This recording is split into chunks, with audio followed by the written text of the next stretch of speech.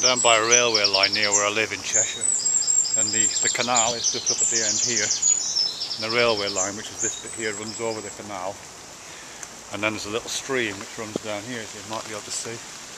But this particular bit, which is where the railway line is elevated a bit and runs over the stream and then subsequently goes over the canal, the railway line is, for some reason, I don't know why, is supported on these weird pipes. Look, big stack of pipes, like a little fortress.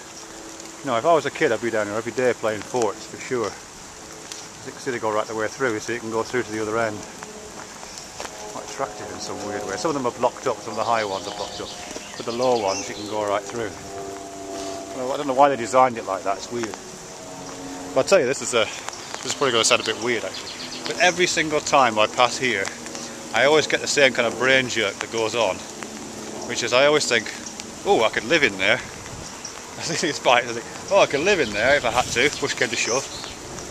And it's not just here actually, I always get that when any kind of structure like that, you know, any like a motorway bridge, that kind of thing, you know, where you get these, there's a bit at the top of the motorway bridge, but it's usually quite secluded, like a little cave at the top there. If I look in that direction, I always get the same little thought, just pops into my head for a microsecond, which is, oh, I could live there if I had to. And any kind of cave or a hole or yeah, anything like that, any weird little shelter, I always think, oh, I could stay there if I had to. Bizarre. I don't know, maybe I'm the only one who ever does that, or maybe it's really common and no one ever talks about it. If I was going to rationalise it, and I think I'd have to, I'd probably talk about it in terms of affordances. Affordances is a term from J.J. Gibson.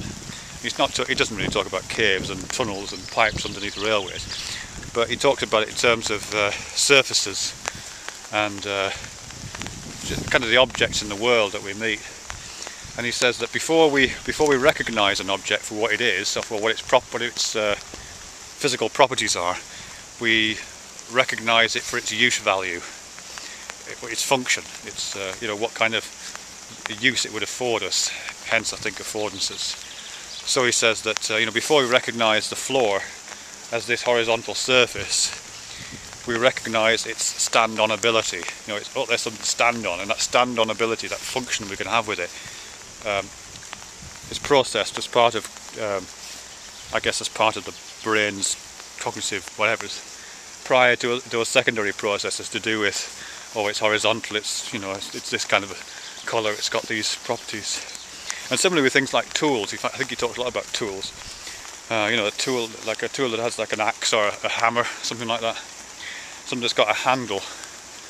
You know, the idea of the affordance is that before you recognise the handle of an axe as being so long and having such kind of contours and being made of this kind of substance and being this kind of colour, before those things take place, you kind of recognise its capacity to fit your hand. I mean, I certainly feel that a lot, if I'm in a DIY store or something like that, or if I'm just in my... Sorry, let the train go past. Or if I'm just in my garage, with my tools, I get a distinct haptic recognition of those tools prior to, I think at least, prior to the kind of visual identification or a more analytic identification. I can kind of feel my hands making the shape of the tool handles.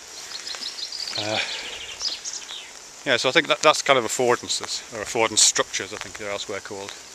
And I think, although I may be justifying to protect my sanity, I think that's what's going on when I look at these little tunnels. You can just see them up there, look.